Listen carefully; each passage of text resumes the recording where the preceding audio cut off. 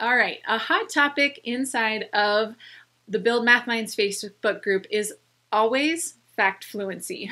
But recently, Lori posted asking about how children build automaticity in math, and that sparked some heated comments. Let's just say that. People are very passionate about helping kids become automatic with their facts, but there's two very different sides to this debate. I'm definitely leaning towards one side, but I also think we need to find a balance. And I'll give you a little unpopular opinion towards the end also about my thoughts that you might not expect from me. Okay? All right. So she had also asked about like research, and I think that this is an important thing that we all become familiar with. So we will post some of the research articles and books that back up what I'm talking about today in the comments area or down below this video, wherever you might see it, so that you can do the research for yourself. But I also know, and let's be brutally honest, most of you won't do it. Most of us are pretty firmly based in our belief. And our belief is based in the way that we learned. And you can read all the research you want out there. It's probably not going to change your mind. If you learned your facts through memorization, through drill and kill, through flashcards, and you were successful at that, then you believe that that is the best way to help kids develop their facts. But if you were one of those people who learned by memorization, drill and kill, time tests, but you did not have success with that, then you believe that there has to be a better way for students. And some of you might be like me, like I learned through memorization, drill, kill, all of that stuff, and I felt like I was good at math. That's the way I went into teaching. And then I realized that that didn't work for all of my kids, and I needed to find a way to help those kids out. And just yesterday, I was listening to Jenny Bay Williams, and she was encouraging us to get past our personal experiences. And just because it worked for you doesn't mean it's going to work for the whole class. And I think that this goes on both ends of the spectrum, whichever way you're kind of viewing things. I really do want you to keep an open mind, check out the research, and then listen to your students, okay? So one of the articles that I'm going to post links to is by Arthur Baruti. It's from 2006, and he talks about the two different views on how to help kids build automaticity. So I'm going to read a direct quote from this article, and the two versions are conventional wisdom, which is mastery grows out of memorizing individual facts by rote through repeated practice and reinforcement. That is the conventional wisdom about how we build that automaticity. But in that article, he also brought up the number sense view.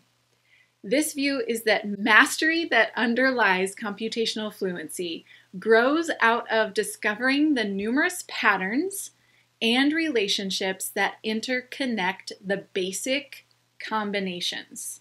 These are the two views, and you could see it in the comments of that post.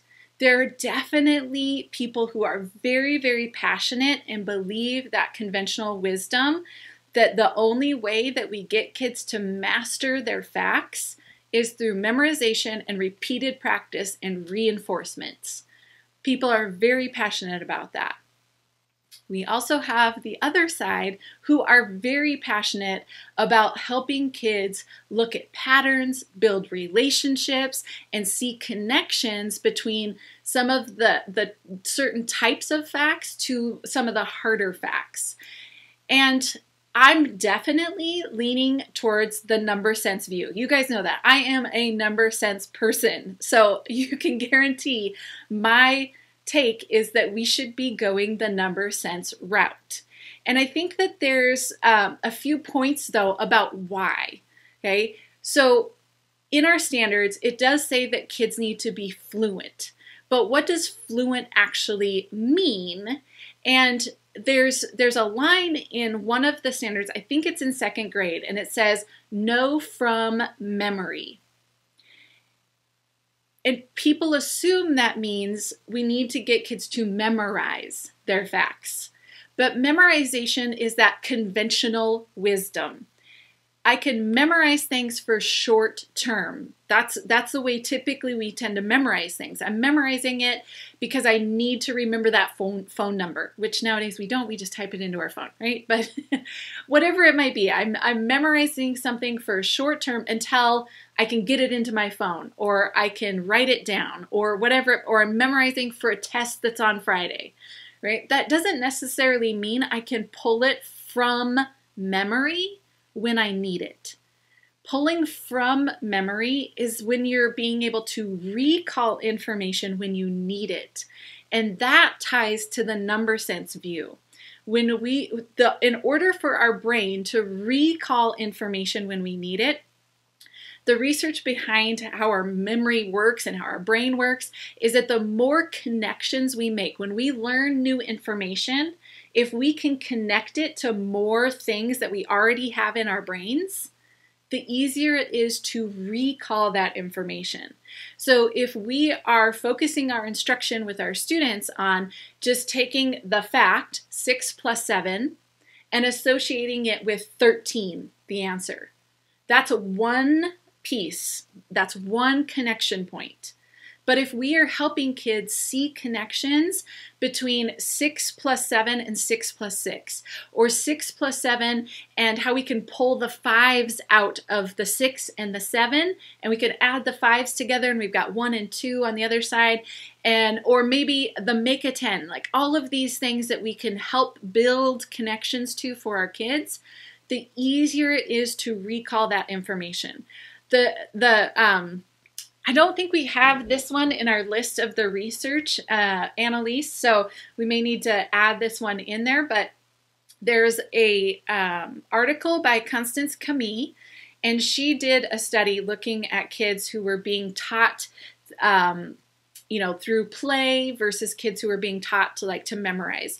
And it was with the basic facts. But one of the things I remember from that article was she was talking about how 3 plus 4 was the hardest fact for kids to be able to recall, even if they were in the memorization group. Maybe it wasn't the memorization, but I'm going to have to go back and look at that research. But basically, I remember that 3 plus 4 was the hardest one for the kids to recall. And she had talked about how it was the hardest because it has the least connection points.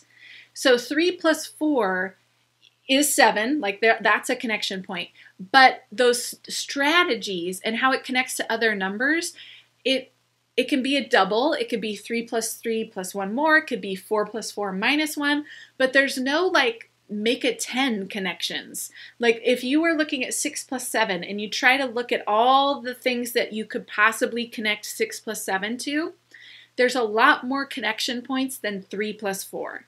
And so one of the things that she talked about was the more connection points that we can help kids make, the easier it is for them to recall that information. And she saw that the ones that had the least connection points were the hardest ones that kids kind of tended to get wrong more or took longer to get the answer to.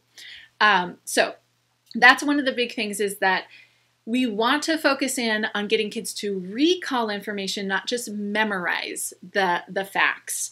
Okay? And the end goal is to be able to quickly get answers, right? I mean, that is a big deal in mathematics.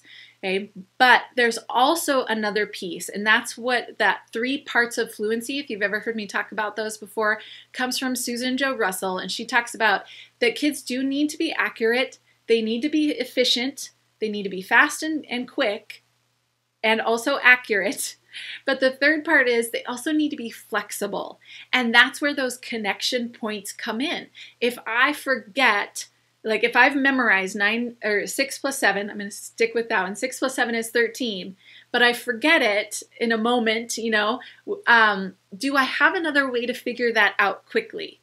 And that's what flexibility is all about. And that's where that number sense view that Arthur Borodi was talking about comes in. If we are just focused on conventional wisdom of let's have them memorize and do repeated practice, sure, they might have those memorized and they might be able to get an answer quickly and get the correct answer, so be accurate and efficient, but they aren't flexible thinkers. And that's really the kind of learner I was. I could get you an answer, but I wasn't a flexible thinker. So the main part that we need to focus on, if we want to build kids who are flexible thinkers and we aren't just focused on answer getting, then we need to build their number sense. That's where the number sense view comes from, helping kids be able to see connections between numbers, and that helps them build more connection points. And then the way that we do that, though, is through lots of experiences. Like, you can't just directly teach a kid that 6 is 1 more than 5. 6 is 1 more than 5. 6 is 1 more than 5. Learn it, know it. Let's use it now to help you to solve 6 plus 7, because you can grab the 5s out. And I like, if you try to just directly teach that to kids, it just becomes another rule and procedure. But if you're building their number sense through experiences and they're playing a game and their partner gets a 6 and they get a 5 and their partner gets to go one space further than them on the game that they're playing, they notice that 5 is 1 less than 6. And the more that they have experiences with number and seeing relationships between numbers, then they will use those to help them build their fluency and flexibility through number sense, not through memorization. So we want to start with that solid foundation of a number sense view. And then, yes, we do want to help solidify their understanding through practice. That's also how our brain works, right?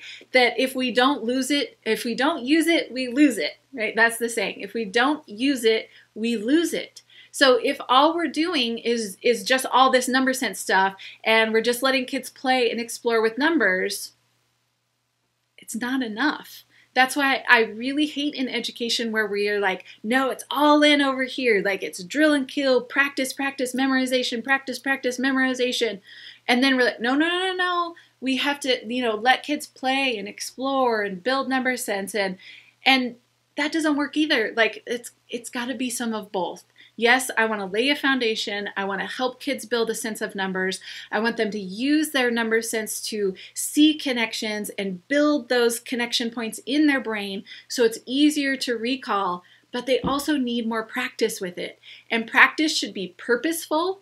It's not a worksheet of 50 problems that are random problems. It's using those connection points. What am I wanting kids to practice the connection? What connection points do I want to help them build? And let's practice those connection points.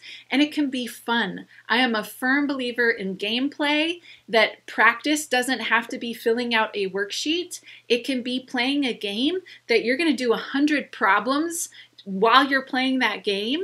And that's way more fun than doing 100 problems on a worksheet. So kids do need to be building their number sense, playing and exploring with numbers, but we also need practice. And my final point is that unpopular opinion that you may not expect from me, okay? So here's the deal. You heard everything I just said. Number sense needs to be the focus. We want to build that foundation. We want to build their flexibility. But if I have done that for years and I've got a kid who's still struggling and counting on their fingers to do 6 plus 7 and they're in 4th grade, push comes to shove, I'm probably moving towards memorization. Because if that was my child, and I know that if we aren't quick with things, it can hinder their ability. I'm not going to be forcing, I'm not going to be doing time tests and making it anxiety ridden, but I might be doing a lot more practice of just straight, here's the fact, here's the answer, let's practice those things, right? So that they hear that repetition. But that is if I know that they have had years of that foundation trying to be built, and those connections just aren't being made. It is a very small percentage of your kids, but let's be real, there are those kids. And so I'm not saying you never go to memorization, but you don't go to memorization with first graders.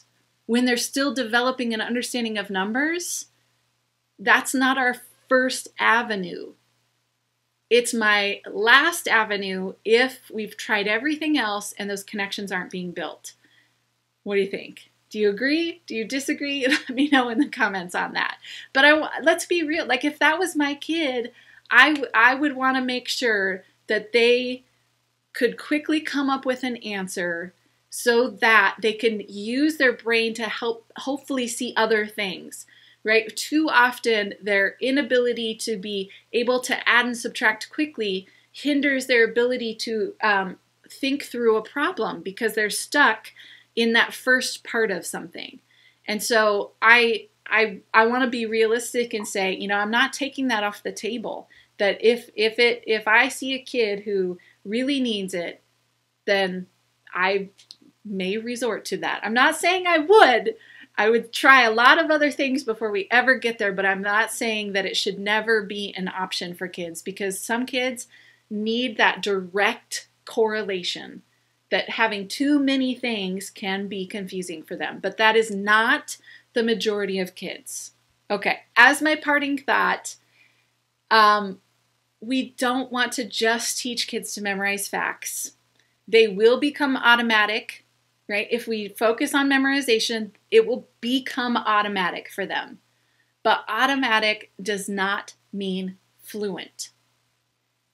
And they might become automatic, but at what cost does that come? Do we build their automaticity through memorization, but that also builds a hatred for math? Do we build their automaticity through memorization and it builds a math anxiety? That's not the route we want to go, right? So we want to help kids build that love of math, become flexible thinkers, and not just answer getters. I hope that this video has helped you build your math mind so you can build the math minds of your students. Now I'm going to go read your comments.